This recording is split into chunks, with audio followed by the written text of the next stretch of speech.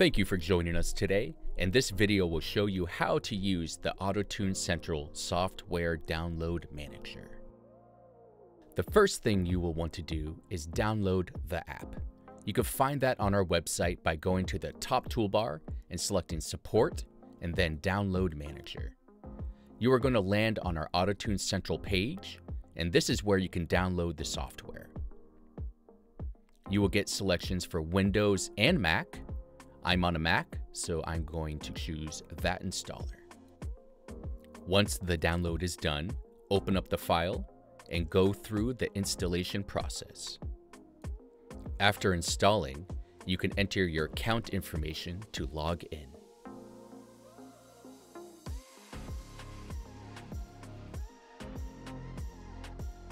Once signing in, you will land on the Plugins tab.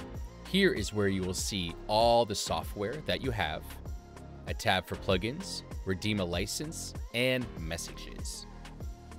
You will also have a tab for subscriptions and perpetual licenses.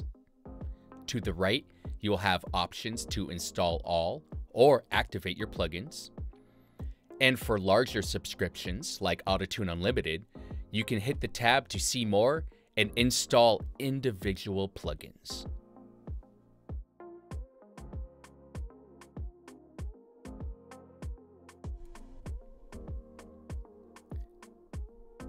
The next tab at the top is for redeeming a license.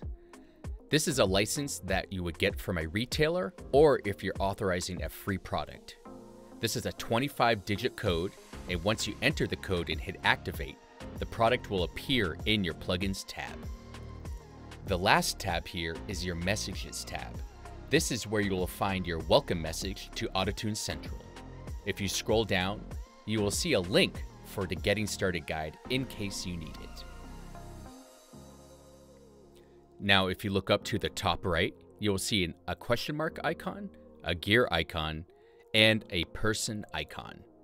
If you click on the question mark, it will lead you to our knowledge base. If you click on the gear, it will open up the AutoTune Central preferences, and the person icon will show you your email and the option to log out. I hope this video was helpful with showing how to use the AutoTune Central Software Download Manager, and have a great day.